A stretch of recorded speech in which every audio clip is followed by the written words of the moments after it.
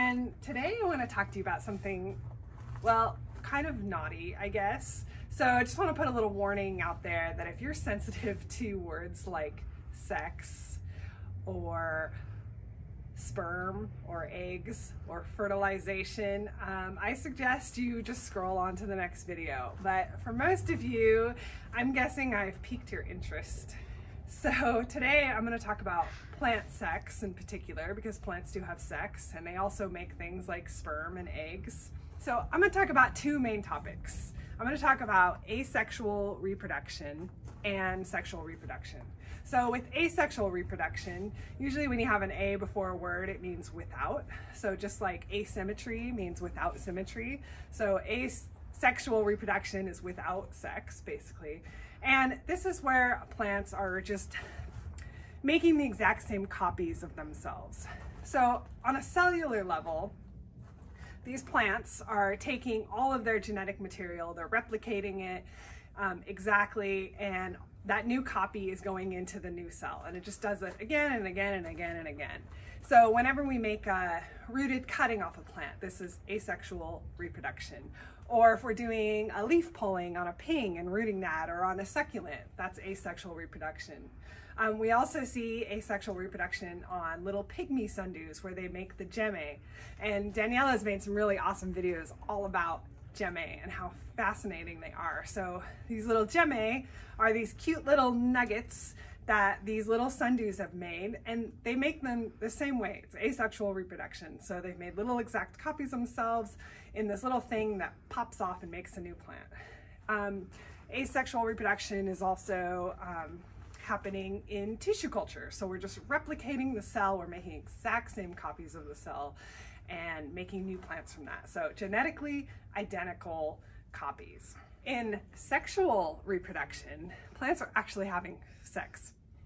So on a cellular level, we are taking genetic material from the mother plant, for instance, and combining that with the genetic material of the father plant. So in asexual reproduction, that's all happening in the vegetative part of the plant. But in sexual reproduction, in plants, this is happening in the flower.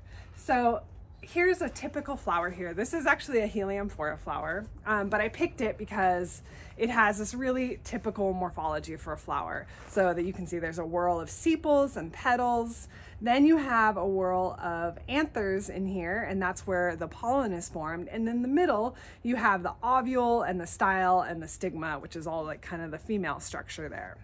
So in pollen, inside a pollen grain, plants actually have sperm cells. So plants make sperm too. Isn't that cool? They even have little flagella. They all have unique morphology.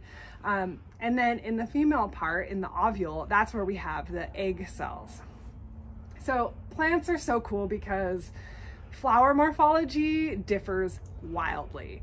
So you can have flowers that only have male parts on them. You can have flowers that only have female parts on them.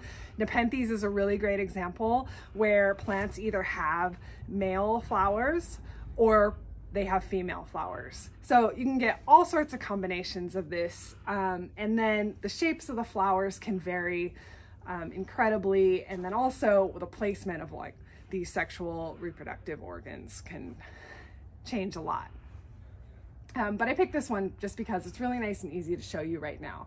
So when plants have sex, or when any animal has sex, basically what we're doing is we're getting a sperm cell to an egg cell. And the reason we want to do this is because we want to combine genetic material from the male part to the female part. So we talked about asexual reproduction, that's just making a copy of all the genetic material and just putting that in a new cell.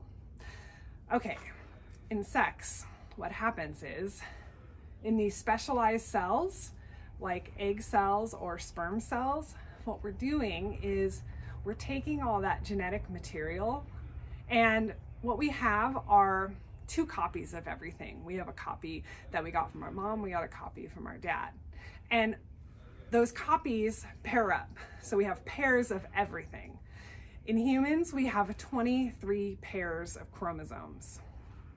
And in plants, that number changes from species to species. So what happens in these sex cells is those pairs split up. So now we have a cell, like a sperm cell or an egg cell, that only has one copy from those pairs. And that way, when a sperm cell and an egg cell unite, they're back to having a pair.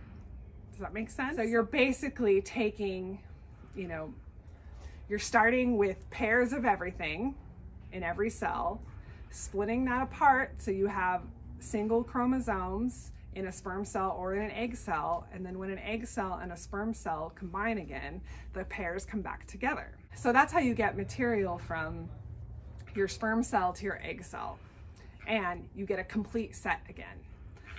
So this is happening every time we do fertilization in a flower.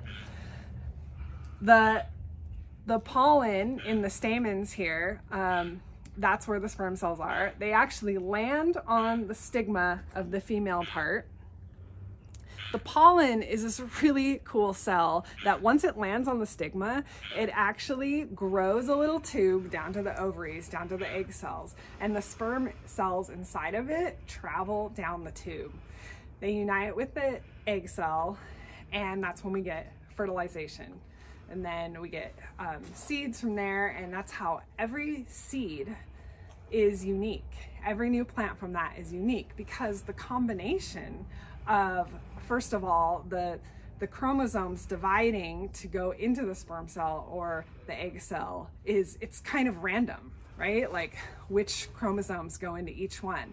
And then when they unite, it's random again. And then there's all sorts of other little things that happen that make that combination unique for every single seed. So you get this like lottery of genes in each seed. So those are the major differences for plants between asexual and sexual reproduction. And we could just go on and on about plant sex here. It's so fascinating. So I encourage you to, to do more research on it if you're interested, or if you have questions or comments, please comment below. We would love to hear from you. And yeah, I hope I get to talk about plant sex more in the future because it's an exciting topic around here. Thanks, guys.